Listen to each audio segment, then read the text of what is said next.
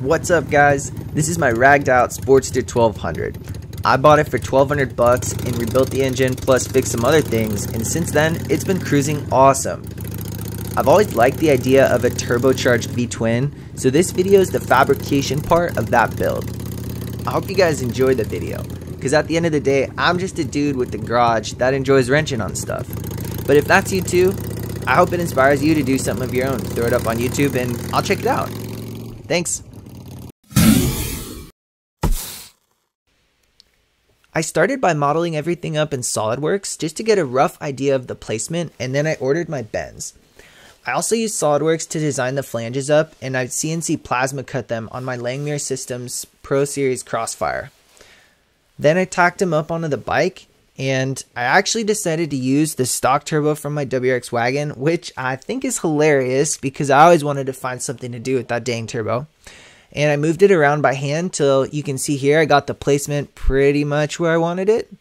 You can see the downpipe's going to be close to my leg, but whatever, I'll deal with that. Then my bends came in, so I started chopping the bends up and lining everything up the way I thought it should go.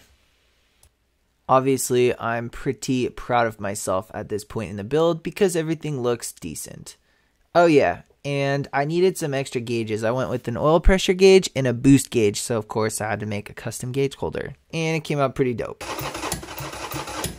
Also, you'll notice I added a V-band flange to help with the uninstall and reinstall of the header. Pro tip, if you're going to make some noise after 10 p.m., if you do it with the garage closed, your neighbors cannot say crap, because what happens in the garage stays in the garage. It's an unspoken rule, they all know.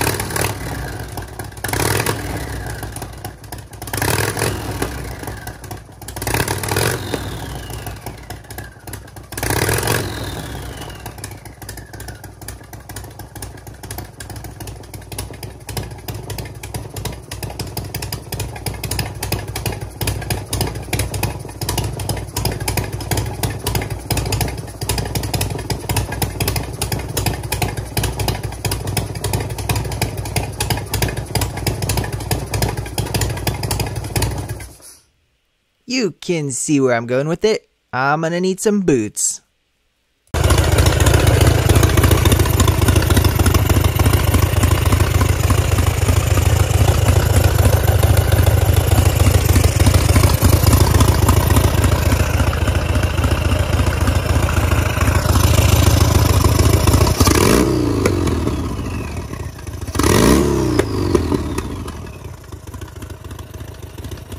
So I finished up the charge piping, I finished up the aluminum adapter that adapts the charge piping to the carburetor, and I had almost gotten away with it too if it wasn't for that metal-in carburetor. And basically the carburetor just wouldn't let me have it.